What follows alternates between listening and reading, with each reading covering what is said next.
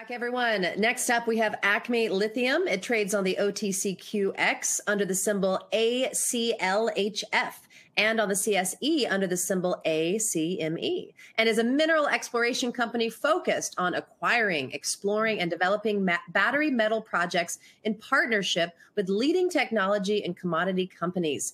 ACME has acquired or is under option to acquire a 100% interest in projects located in Clayton Valley and Fish Lake Valley, Esmeralda County, Nevada, and at Shatford Lakes, Birse Lake, and Cat-Euclid in southeastern Manitoba.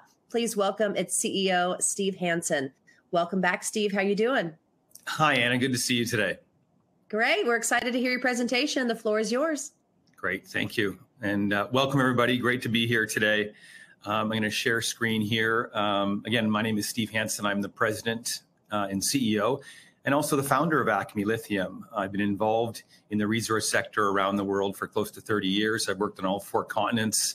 I've been CEO of a number of companies as well as on boards and advisor to boards. And I'm really excited about what we've accomplished here at ACME Lithium in a very short period of time. So I'm going to move forward here and move along to some slides. And I think really what's unique about ACME is we've got one of the best portfolio projects that you'll see out there. And really the focus here on how are we going to create a domestic supply of lithium in North America. Obviously, demand for lithium-ion batteries continues to escalate. We're in the right market here as people start to adopt hybrid and electric vehicles. So again, the right trend is here in the need for battery materials. And then we've got the right address. We've got projects centered in Nevada, in and around the only lithium production in the US. And we have projects that surround the only lithium production in Canada. And we're advancing these at a rapid pace. And then I've got a great small team that have worked again on all 4 continents around the world in developing these types of projects. So again, we welcome you on our journey. We're really excited about what's upcoming in the short term and long term, and look forward to delivering on these milestones over time. So I'm going to skip over some of the macro slides. Feel free to visit this presentation on our website. Again, if you look at any of the numbers that are being put out there, growth is going to be absolutely massive in the need for lithium. We take lithium for granted. I mean, we open up our cell phones, our tablets, our laptops. We use lithium batteries in our power tools. And now, obviously, in our hybrids and electric vehicles. And we assume that lithium is found commonly, and that's really not the case. What is unique about lithium is that it's only found in a handful of countries. And really, we need to create a domestic supply here in North America. Some of the themes that we're following here, it's now been named a crisis in Canada and the United States, where we cannot rely on other countries to supply lithium to our domestic market. And so we're seeing movement by federal governments in the US and Canada to make sure that we shore up supply. Biden started with the Defense Production Act. Again, it was invoked for critical minerals this past spring. It's very rare that that takes place, but it really does suggest that we're in a crisis here for this particular commodity. And now the Inflation Reduction Act certainly will put some dollars and energy into ensuring that we have critical minerals to meet demand as we build these battery factories throughout North America. Massive investment is needed, and this trend is going to continue over time, and it sure bodes well for lithium as a commodity. So I'm just going to move forward here in a few slides and talk about lithium in where it's found. In fact, 95% of lithium in the world is found in only 4 countries. Most of the production comes out of Australia, China, Chile, and Argentina. And so really the US and Canada and Europe, for that matter, are far behind in ensuring we have a domestic supply. And this is where companies like ACME come in. Again, we're hoping to be part of the supply chain down the road. There are lithium deposits and assets throughout North America. The key here is how do we rapidly develop them and ensure we have this domestic supply. It's become an issue of not just economic security, it's become an issue of national security. Again, the car manufacturers are rapidly growing their EV and hybrid businesses. Again, we need these core commodities domestically to make sure that we meet that growing demand. Lithium, as a result of this perpetual deficit that we're facing globally, which has really become an issue, has now become an issue for end users. Technology companies, auto manufacturers, large mining companies, processors are scrambling to find lithium around the world. And so we've actually seen the price of the commodity skyrocket over the last couple of years. Lithium as a commodity is actually up 20 times in about the last 24 months. It broke through an all-time high last weekend at $80,000. So again, we're continuing to see very favorable pricing for this as a commodity. So for those that are ultimately going to be miners, and then in the case of ACME, we're an explorer and developer, the commodity price bodes well where projects can be economic as you grow your business. And so we want to talk about, the portfolio that I built here. And I think it's one of the best portfolio of lithium projects you'll see in North America. And there's some key attributes here that are unique to ACME Lithium. Clayton Valley in Nevada is one of the epicenters developed for lithium. It's the only place where lithium is produced in the United States at Silver Peak. We have a project that's contiguous to the northwest of that operating production. And then we have a project that's just over the valley, over the foothills in Fish Lake Valley. And then in southeastern Manitoba, we have projects that are in and around the Tanko mine. It's the only lithium production in Canada. And we've got projects in that region. So what's great about North America is that we've got infrastructure, we've got power, we've got talented people, and we've got a market that's available and ready for supply. There's battery factories being built throughout Canada and the US, and there's obviously end users when it comes to technology companies and the auto manufacturers. So if we look at Nevada and we look at Clayton Valley here in the southwestern region, this is really the epicenter of development. Albemarle, a New York Stock Exchange company, $30 billion market cap or thereabouts, has the only production in Nevada. And we've got a couple projects that are in and around that region that we're rapidly developing. If we get a close-up here in that southwestern region, you'll see Silver Peak here on the satellite on the right-hand side. Again, you'll use the blue there are brine ponds where lithium brine is being evaporated and then processed and turned into lithium. And we are a project area directly to the northwest. And then over in Fish Lake, just over the foothills, we have a project area that we doubled the footprint there last year that we're actively exploring. Close up here of Clayton Valley, as you'll see, we are the northwest neighbor to existing production, the only production in North America. This is an ancient lake bed. Lithium is found in brine, basically salt water. And so these are wells that are drilled into the ground. Brine is produced and then lithium is extracted from that brine. A lot of people will talk about being a neighbor of Silver Peak and they're 30, 40 miles away. We, in fact, are their direct neighbor to the northwest. Again, in the same ancient lake bed that's created this geological setting where, again, lithium is found in brine. There's not many places in the U.S. you find this type of formation. And again, we're very fortunate to have this project in proximity to a place where lithium's been actually produced here since 1966 for many decades. We did 2 phases of geophysics, and those are basically pictures of taking a look at the ground, and ultimately that identified some targets which we believed had the potential for lithium brine. And then this last summer, we started a phase 1 drill program, and we were very fortunate in that we made a discovery. We found that we had lithium in brine, and we intersected some of the same lithology, the same intervals that historically had been produced in Clayton Valley. We're very pleased with how that program went, and obviously to make a discovery here is significant for our company. We've been rapidly moving forward on our next steps in Clayton Valley this fall on procurement and planning for a phase 2 program. This is an expanded program to develop our lithium discovery here. We're going to be mobilizing our drill rig here in the next 2 to 3 weeks. We have all of our permits in place now. I've recently announced that in the last couple of weeks. Our crew is ready to go. I've got geologists on site right now preparing and planning for this phase 2 program coming up in a couple of weeks Pads are being developed, and we're upgrading the road as well. So this expanded program is our largest program to date in Clayton Valley.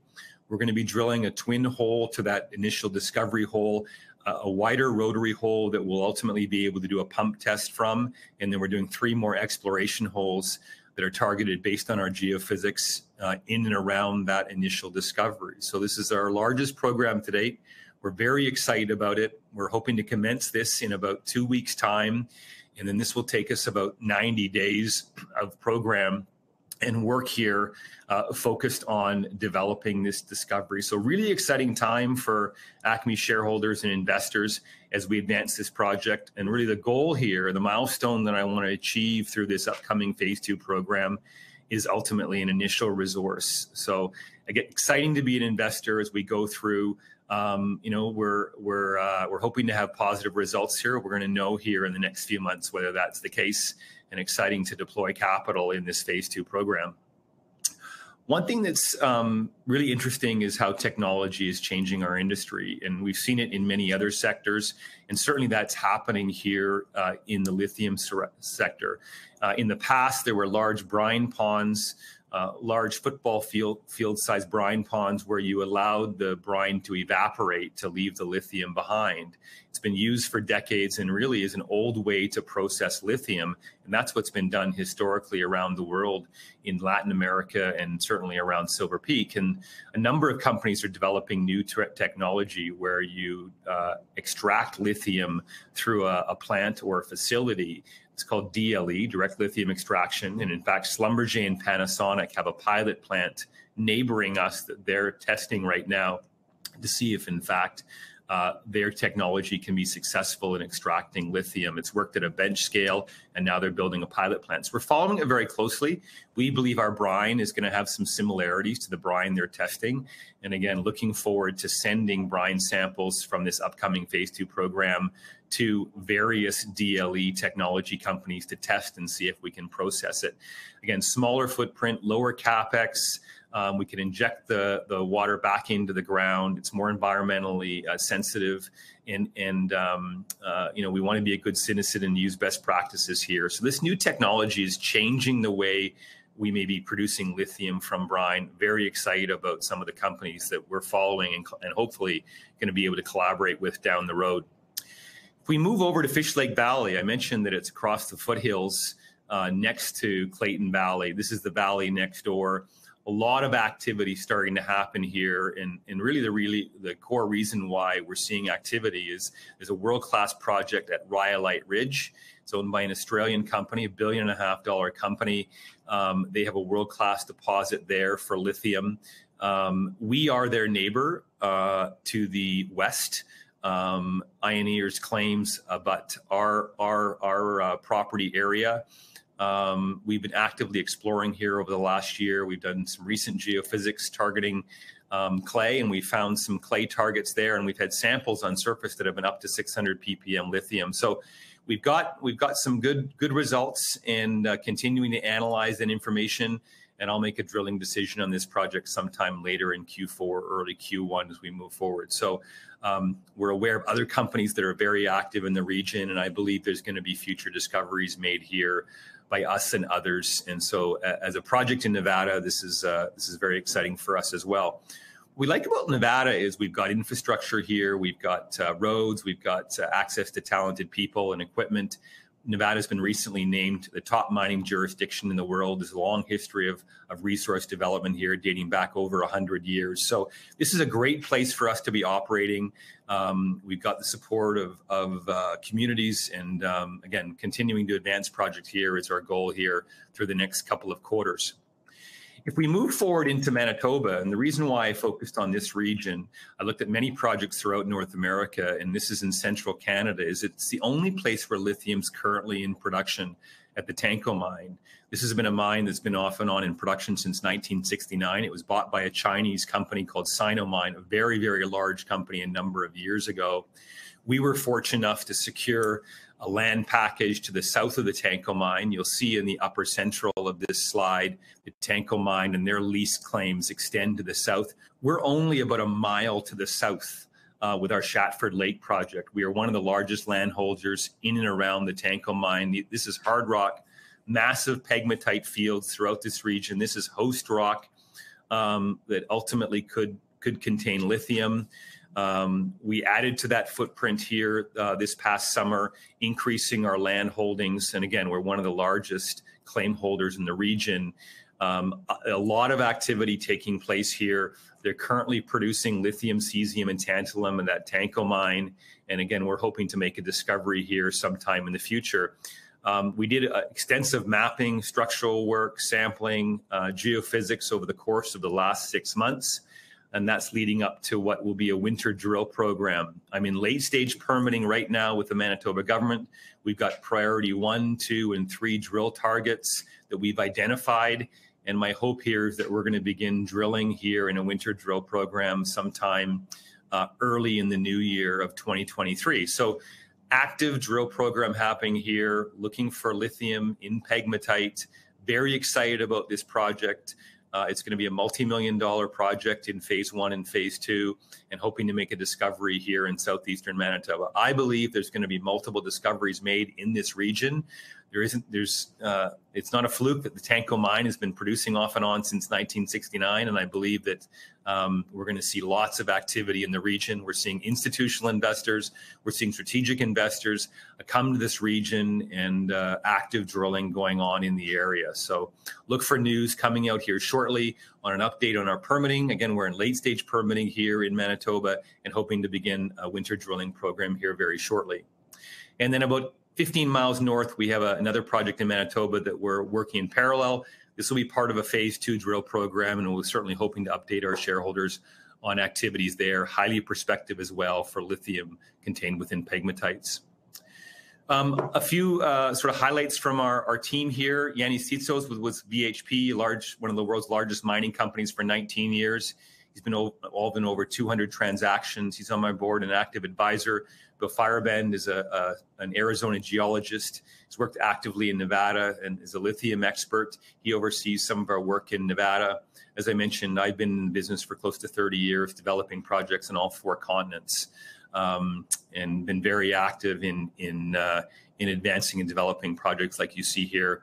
A few of our consultants have a long history of resource development. Feel free to visit our website to see some of these names and review some of the people. So in conclusion, I think there's some key things here that are going to be really interesting. We're in a huge mega trend for lithium and battery metals. That's not going to stop. Every number's been blown out of the water, and we're going to continue to see this sector grow as we try to reduce carbon emissions. The writing's on the wall.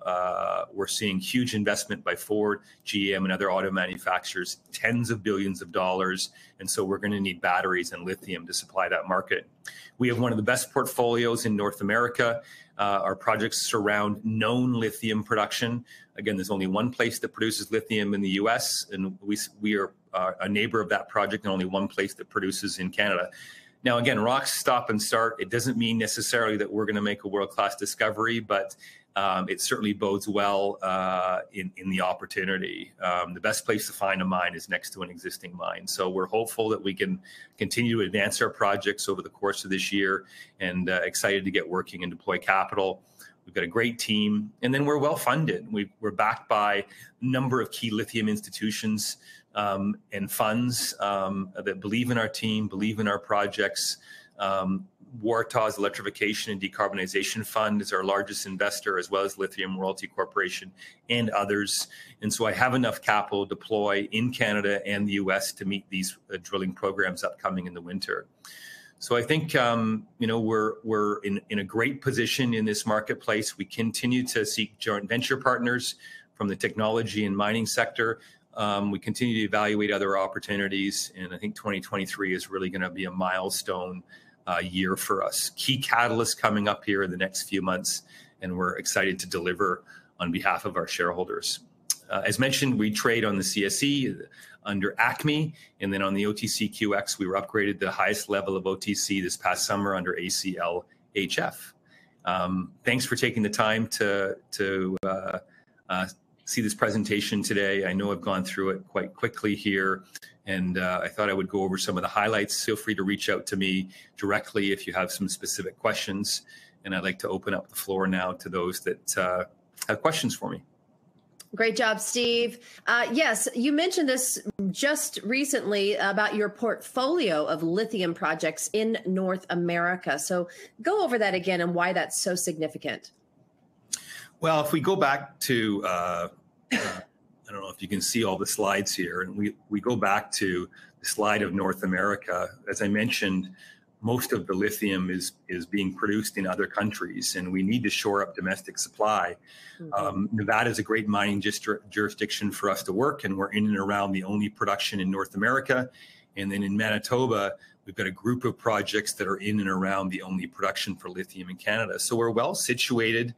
The key here is for us to explore. We made an initial discovery at Clayton Valley. The key here is us to continue drilling, make discoveries, get to an economic resource, ultimately get to a preliminary economic assessment, and then pre-feasibility and feasibility.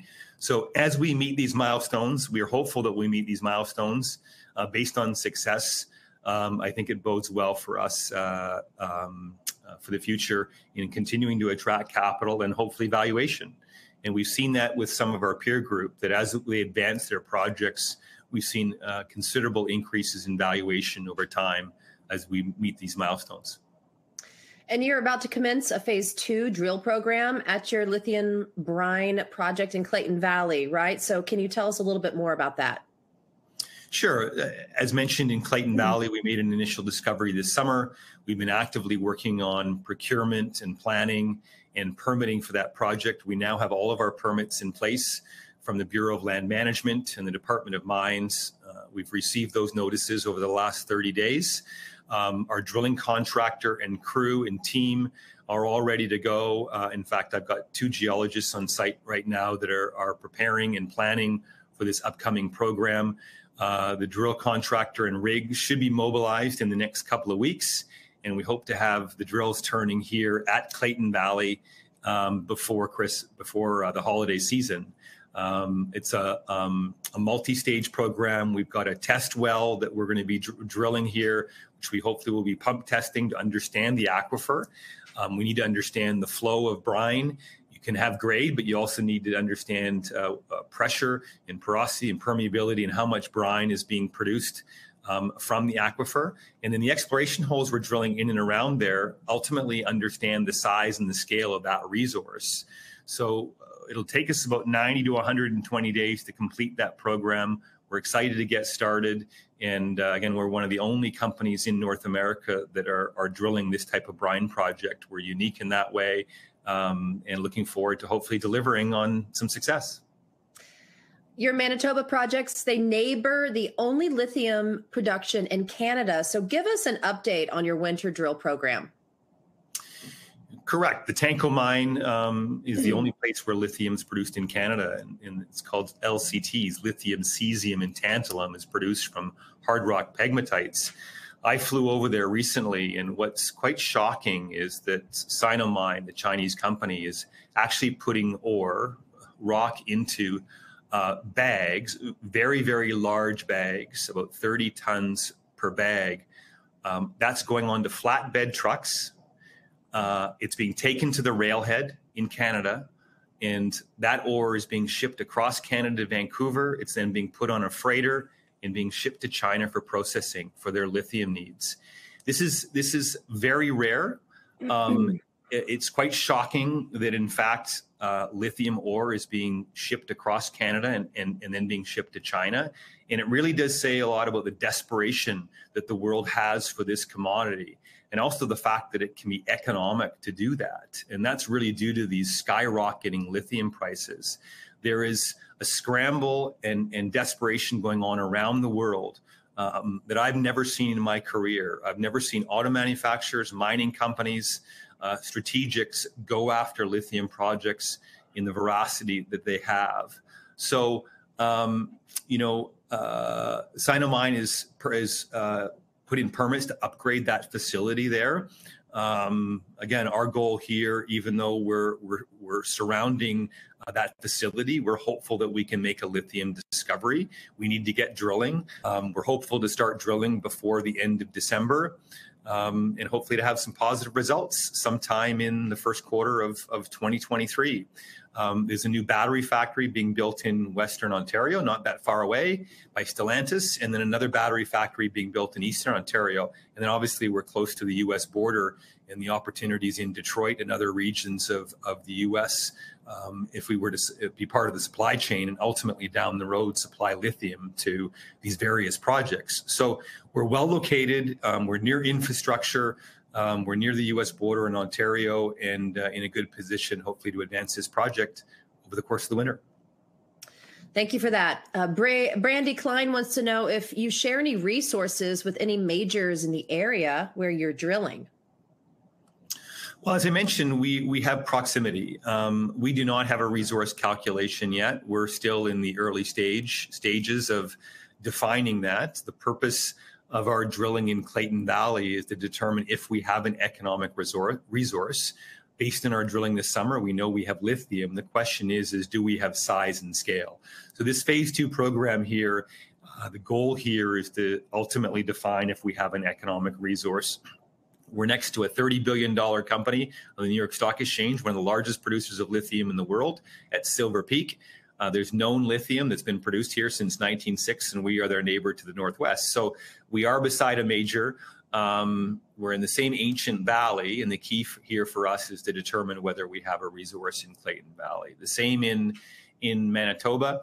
Although we're a neighbor, there's no guarantee that we're going to have a resource there, but proximity is certainly favorable in us hopefully making a discovery. And this winter drill program in Manitoba will hopefully define that in and around the Tanco mine in Manitoba. There are a number of other companies exploring in all these regions. They're from small to large. These are very active areas. We've seen more boots on the ground in the last few months than ever, and it makes it a really exciting time as these projects are advanced. At Fish Lake Valley in Nevada, our neighbor at Rhyolite Ridge, they're a $1.5 billion Australian company, and they have offtake agreements at their project with Toyota, Panasonic, and Ford. So we have a world-class project next to us in Fish Lake Valley. Again, we're at very early stage. We need to explore here, develop these projects, and hopefully make discoveries with the drill bit. And so this is an exciting time for investors. ACME has a great portfolio of projects, and we're hoping to deliver with key catalysts and milestones upcoming in 2023. William Motor has a question regarding the Clayton Valley project and how much capital is required to develop a plant and drill enough wells to be cash flow positive. Well, that's a good question. And really every project is unique around the world. This phase 2 program that we're going to be doing over the course of the next few months, where we're going to be doing a test well and a pump test to understand the nature of the aquifer, and we're going to be drilling 3 more exploration holes. I'll spend about $2.5 to $3 million as part of this phase 2 program, and we have that capital to do that. At that stage, we'll have to understand whether or not we have an economic resource. If we do, again, we won't know that until we finish this program. If we do, we will come out with an inferred resource, and then hopefully what's called a preliminary economic assessment. And so for us to determine the nature of the plant, the profitability, the economics, we will need to study that resource calculation and costs sometime down the road. And that preliminary economic assessment will give us an understanding of how much money we need to spend on the next phase. So I think to answer that question fairly, we're going to need to do a lot of evaluation over these months if we have success this winter season to understand the economics. At a skyrocketing lithium price, it becomes certainly favorable for many projects for us to ultimately be profitable. But we don't know that at this stage. We don't know the size of our resource, and so we'll get a better understanding of that hopefully sometime in 2023. what we will be able to do is we will be able to produce brine from our project and send it off to some of these direct lithium extraction companies who are wanting our brine. They want to test it at the bench scale. They want to test it in pilot plants to determine whether we can use DLE to extract lithium. Again, it's a smaller CapEx. You're getting lithium out in a faster period of time. There's some huge advantages to it. So we'll be doing that as part of our phase 2 program in shipping brine off to some of these DLE companies. And that hopefully will reduce the cost of these projects and ultimately be in a situation where we can be cash flow positive down the road. So there's a bunch of steps we need to do. These ultimately become multi tens, if not hundreds of millions of dollars in the way of these types of projects to ultimately get to cash flow. These are multi-year projects. But if you do reach these milestones down the road, they end up being multi-billion-dollar companies. So that's our goal. We're a small junior right now, actively exploring, and our goal is to meet these various milestones and hopefully create value for shareholders over time. Fantastic. Great presentation, Steve, and good luck in all these endeavors. What a time to be in this industry. And please come back with some updates. Great. Thanks, Anna, for your time. And again, feel free to reach out to me if anybody has any further questions, and look forward to delivering news over the course of the next few months that is positive for our shareholders. Fantastic. Thank you, Steve. Have a great day. Thanks, Anna. Okay, everyone, stay with us. We'll be right back with our next presenter.